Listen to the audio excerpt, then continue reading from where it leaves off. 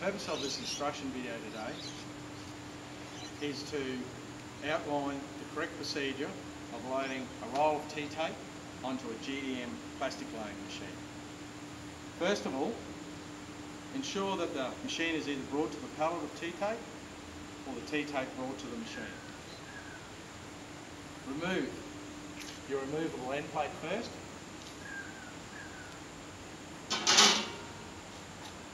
Remove the protective covering around the outside of your T-tape, and importantly, and most importantly,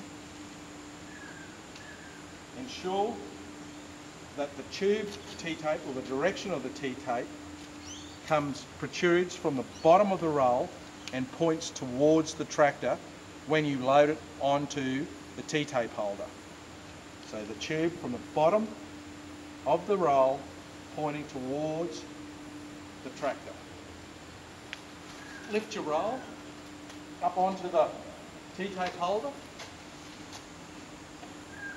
This allows you to line up the bar without actually having to hold the weight of the T-tape, and then push and slide it all the way to the fixed plate on the other end, making sure it's firm.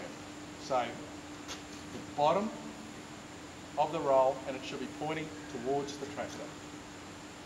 Refit your removable plate, making sure just enough pressure is put on there to allow the T-tape to roll freely. This is very important. Now remove the swivel pin,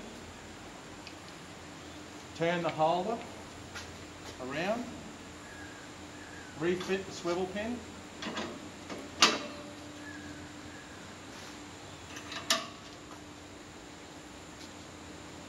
and now you can feed the T-tape down your pipe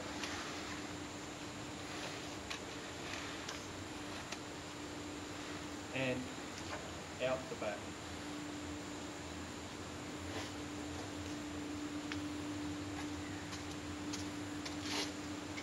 As such. Thank you.